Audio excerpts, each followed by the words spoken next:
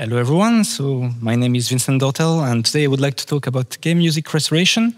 And for that I'm going to give you an overview of the process that I used when I had to restore the 97 tracks from Golden Sun 1 and 2 about a year ago as a personal project. So if you've never heard of it, Golden Sun is a great series of JRPGs and the first game was released on Game Boy Advance 23 years ago. So to tell you a little bit of me, I apologize for the old picture. I'm an audio programmer. I've been working in the video game industry for 12 years, mostly with AAA studios, and now I'm a freelancer. And first, a little bit of technical context. So the Game Boy Advance had two audio subsystems. The first one was inherited from its predecessor, the original Game Boy. It consisted in 4 programmable channels to make what we call nowadays chiptune sounds. And the second one was something quite ingenious for an handheld console in 2001. It was a digital to analog converter to be able to play 8-bit BSM samples. And in terms of outputs, the console had a mono built-in speaker and a stereo headphone jack. So now, what was a typical workflow for a composer to write music on Game Boy Advance? This is a simplified diagram, but just to give you a general idea.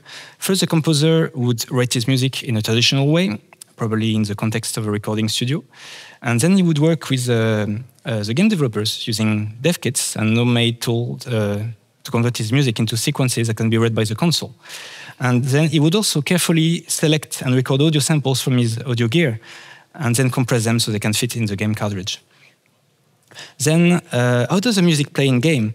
Well, there's a dedicated audio engine responsible for playing the sequences, loading the samples, changing the pitch according to the sequence data, applying real-time effects, and mixing everything together. Also, because of some design flaws on the circuit board, there was often unwanted noise added to the audio output, even with headphones. So you can see here that there are multiple things that deteriorate the sound before it reaches your ears. So now, what is game music restoration exactly? So we want to recreate the tracks from scratch and restore them to their full quality. To do that, we need to analyze, research, and reverse engineer the console hardware and the game data. Thankfully, we don't need to rewrite the music by ear if the sequences can be extracted from the game. And the most important step is to track down the original samples before they got recorded and deteriorated. So let's get right into it.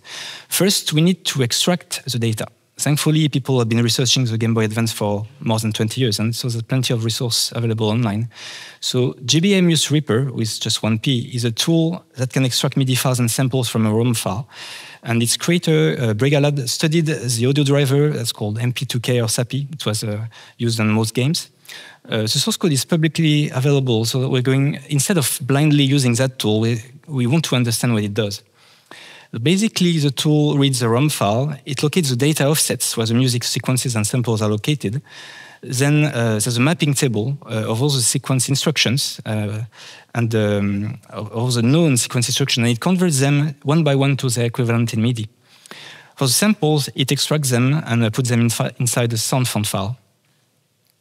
And I think it's interesting to see how the data is converted. So you'll see that the sequence format used on the GBA is very close to MIDI, with a few tweaks to save memory. What you see on screen is a chunk of a music sequence extracted from a binary ROM. It has a few instructions that set the key shift, tempo, current instruments, some variables related to LFO, volume, and so on. And then we have delta time instructions, just when nothing happens for a few measures. And then we have actual notes. And one interesting thing is that the concepts of note on, and note off are combined inside one single instruction, which only takes 3 bytes instead of 6 bytes in MIDI. And so at this stage, after running the tool for the first time, we have a set of MIDI files and a sound font. So we can use a DAW like Reaper and a plugin that reads sound fonts like Bass MIDI VST.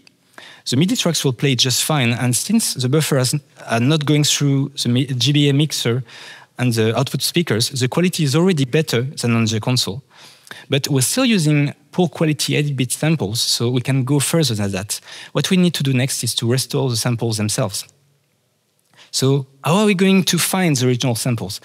The first thing to do is to check the video game music sources, and it's an amazing and dedicated community. All their findings are publicly available online, and they also have a Discord server. And when I started my journey, I found a listing for the first Goldenson game, which said that all the instruments came from a Roland SE88 Pro device. And I was inspired by someone called Cyan on YouTube. Basically, she extracted the MIDI files, patched them, and played them directly on the device using its MIDI input.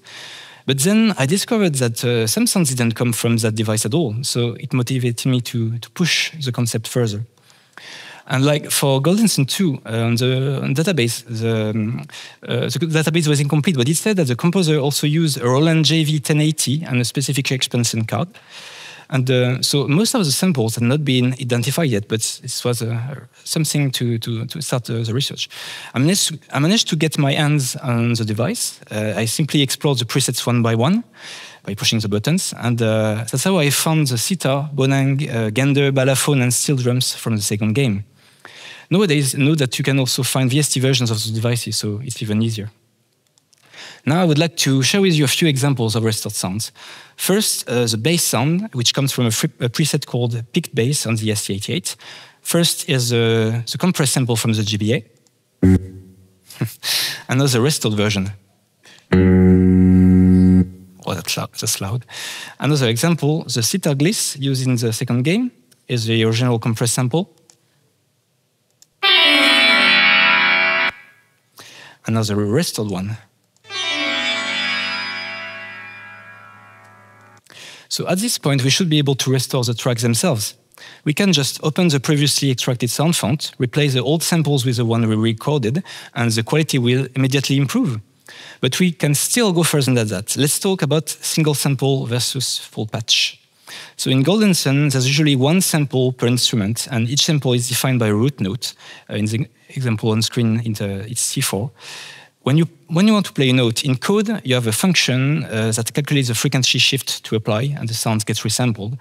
And this is just a basic resampling algorithm. The console was not doing any modern pitch shifting that preserves the duration. On the other hand, on the original hardware, you usually have multiple samples per instrument. It's just that the composer had to pick one sound to record and put on the game because, again, space on the cartridge was limited. But now that we found the original instrument, instead of using one single sample, what if we use the entire patch? So we'll demonstrate that with some examples that sometimes it works and sometimes it doesn't. First, the case of the brass FF instrument. So I hope it's not going to be too loud. If I play a short sequence directly on the device, and now if I isolate the single sample that was used in the game and put it in the sound font VST. So the difference might not be too obvious if you're not familiar with the source material, but let me explain. On the hardware, the samples are too different. We have some high notes at the end of that musical sentence, and they have a weak sound, but on the GBA, everything is consistent. So in this situation, it was better to stick with the single sample that was chosen for the game. And we'll still improve the quality anyway, since we've restored the sample, so it's not the end of the world if we don't use a full patch. Now, another example, this time with a bright strings instrument. Let's listen directly to the sequence played on the SE88.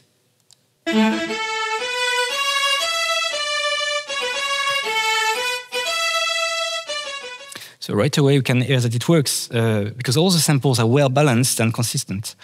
So in conclusion, you'll need to decide what sounds best on a case-by-case basis. And now let's talk about ways to speed up our workflow by writing some custom tools. One of the things, the first things I wanted to do was to extract meaningful data from the MIDI files and sound font. After I identified most of the samples and gave them names, I created a Python script using the MIDO and SF2 file libraries. So the script parses each MIDI file, it looks at bank and program changes and other control change events, and it generates two CSV files. The first table is a global overview for each song. It tells me which instrument it's sorry. The second table is a global overview for each song. It tells me which instruments it uses, if there are drums or synths, or anything I ask it to identify, like pitch and mod wheel. And this kind of data was very useful at the early stages when not every sample had been found. It allowed me to work on some songs and leave others for later. Now, I mentioned earlier that you might want to send the MIDI files directly to the hardware modules. The problem is that the extracted MIDI files won't be compatible out of the box. The bank and program changes need to be rerouted to the correct presets. You might also need to split your tracks when multiple instruments share the same MIDI channel to avoid conflicts. And the volume curves might need some smoothing or fixes. And those are just a few examples. You could do all of that by hand, but we have 97 songs to restore, so it's easier to write a script. I was going to do it in Python, but then I wanted to manipulate tracks directly inside my Reaper session, so I used Reaper's API rescript in Lua instead. And it works like this. You import a MIDI file and template project, which already contains some tracks pre-routed to the correct MIDI outputs. Then you launch the script. It reads all the MIDI instructions, copies or moves the data around, and fixes any instructions when necessary. And everything can be, all the conversion rules are defined in a separate JSON file. Now, we're in front of one of our first major challenge. The songs use synthesizers, but those weren't pre-recorded from a hardware module. The game developers wanted high-quality synths, but the cheap Game Boy programmable channels were too limiting, and using pre-recorded samples wouldn't have been efficient. So instead, they hacked custom assembly code into the audio engine by overriding the mixing and processing routines. When a track wants to change an instrument and the target is a synth, the instruction is detected in code and the custom routines are called. Then it computes the synth waveform and sends the data to the custom mixer and the output buffer. The first approach to restore those synths consisted in isolating individual notes and recording them separately, like in the first graph. You could do that by manually modifying a sequence in a ROM file. The problem is that you'll get a lot of noise in the recorded output, and also it won't give you a perfect implementation of the synths. Some features will be missing if you reduce it to individual recorded samples. The second approach was to reverse engineer the synths. And it was done by someone called Hepatix, and I want to thank him for publishing his work on GitHub and also for kindly replying to my emails. So basically, he used reverse engineering tools like IDA, IDA, or Gydra. And on the ROM file, he found the location of the assembly code that was computing the synths, and then he converted everything to readable C++ code. He turned his findings into a program that he called AGB Play. It's a standalone tool that takes a GBA ROM as input. It converts the sequences, reads the audio samples, and renders the audio in real time. So the approach is similar to what GBM Reaper is doing, but AGB Play is more advanced, and it includes several features that are specific to the GBA, like the resampling algorithm, the custom LFO, custom reverb, and so on. When I started the project, I was using AGB Play to render the stems so I could import them directly in my Reaper sessions. But then I had an idea. What if I could drive AGB Play like a VST? So I extracted the features that I wanted from AGB Play, like the DSP code for the synths or the resampling algorithm, and I started writing my own VST using Juice. I plugged everything to the incoming MIDI messages in the process block function, and I also created a GUI with all the parameters that I wanted to control in real time, like the ADSR, but also the duty step or duty base of the pulse width synths. And after that, I integrated a library capable of parsing sound font files, tiny sound font. And later, I also added the option to directly work with individual wave files, to directly work with individual samples instead of having to modify your sound font every time. My main goal with this VST was to create an alternative to traditional sound font VSTs, but also to be able to integrate features that were specific to the GBA audio engine. Now, I wanted to briefly mention a few other challenges I had to face. One was the drums. So in the first game, all the drum kit samples came from the SC88, but it turns out that the entire drum kit had been replaced in the second game. And you know what? Some of the sounds have never been identified even to this day. And several people managed to track down a few of them on the Alesis DMFi, which was one of Motoori Sakuraba, the composer, drum modules at the time. But weirdly enough, it didn't contain all the sounds. A lot of them were still missing. So I was about to give up, and my temporary solution was to simply denoise the extracted samples manually. But then someone mentioned to me that the GS2 drum kit had been reused in other games, and some of them were on GameCube. So here I followed a different route. I extracted the samples from a game called Mario Tennis Toadstool Tour, and I was amazed to find that all the samples that I needed were there in 16-bit quality instead of 8-bit. It was just incredible. So here's a quick example of restored drum. The right symbol, first the extracted version from the GBA, and now from the GameCube. Another interesting thing was the LFO. It turns out that the GBA had a custom LFO with pitch bending based on the song BPM, and there was no way to achieve that kind of result with existing SoundFont VST. So instead, I simply added the algorithm to my own VST. And one last thing, I found out that some samples had been altered in post-production before they were put in the game. You can see on the example on screen, the steel drums, that the tail of the recording has been altered to make it look better. So sometimes restoring the samples is not enough. You also need to identify and reproduce those alterations. And now we come to the final mix. I rendered each instrument track separately. Some of them were recorded directly out of the hardware modules, and the others were rendered with the VST. Then I carefully adjusted the volume, panning, reverb, and so on. And before we wrap this up, I would like to share with you two short examples of restored tracks. First, this one is called Drums of Dela, is the one from the GBA.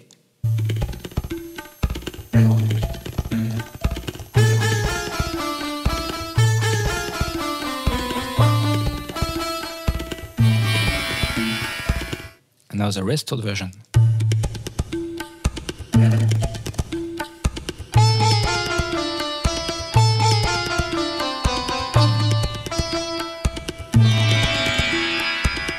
This might not be too obvious to if you're with those speakers, but if you listen to the presentation with headphones, you might hear it. Another track, the boss battle from the second game. First, the original version.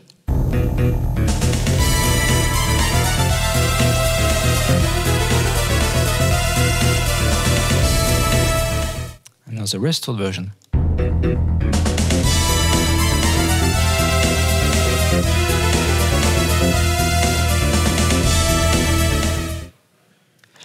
So I hope you enjoyed this little introduction to music restoration. Of course, I couldn't give you all the details of the VST implementation. I had to keep I had to skip a few steps of the workflow, but my goal was to show you that it's a very interesting topic, and I like to compare it to archaeology. There's always something new to learn, new tools to try. And by the way, I wanted to clarify that I'm not affiliated with Nintendo or Roland. This was just a personal project that I did for fun. And if you enjoy the talk, please feel free to visit my YouTube channel. You'll find the entirety of the restored Golden Sun soundtrack. And I also have a GitHub with all the source code. And what I showed you was specific to the Game Boy Advance, but of course you can apply those principles to other game consoles. And there are two content creators that I can recommend on YouTube if you're interested, Matthew Valente and Jamin Miller. Both are incredibly talented, and their workflow is different than mine, but I learned a lot from their videos. Thank you very much for your attention.